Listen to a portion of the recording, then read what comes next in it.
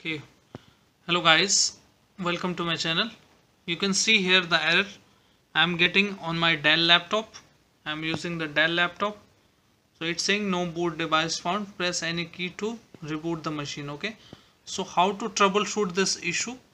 So basically this issue happens when your boot device is not found and your Windows is corrupted in the drive, but in many cases it is not the case. In many cases the BIOS mode is different, like UEFI or and the legacy boot. Okay, so we will switch the our existing boot to the another. So how we can do that? Press any key and press F2. Okay, press F2 on your Dell laptop. Continuously press like this, keep hitting.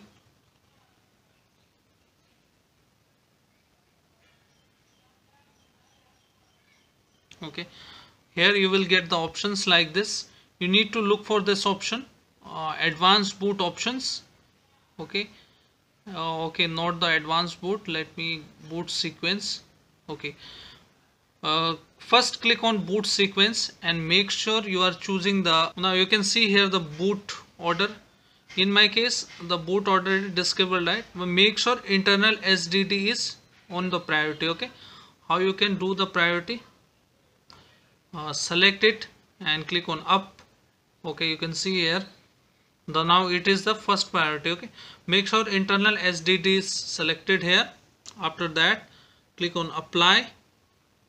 Okay, and then click on exit. So let's see what happens.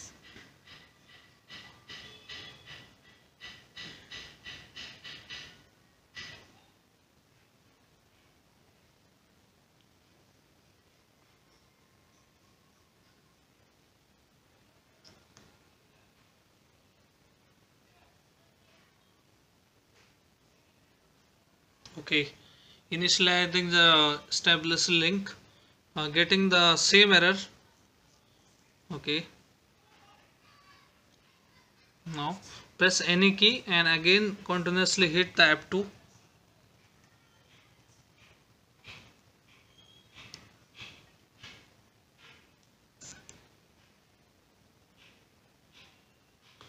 This time we will switch the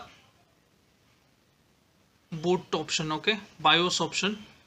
Click on advanced boot options and let me boot sequence and click on UEFI. Okay, click on UEFI. If you are getting blur this option, you need to look for this option, enable boot order. Make sure tick this option like this and then go to boot secure boot option, and also okay, you can disable it, but make sure you can choose this option, ROM option. Okay, this is supported to UEFI, that's why we need to enable this. Okay, after that boot sequence and we have already done the UEFI, click on apply. Okay, and then click on exit. Let's see.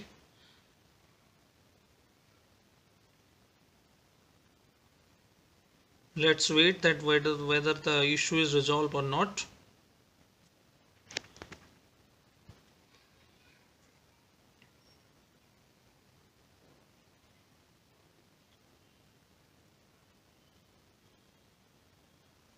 Now it seems like it is loading and Windows is loading.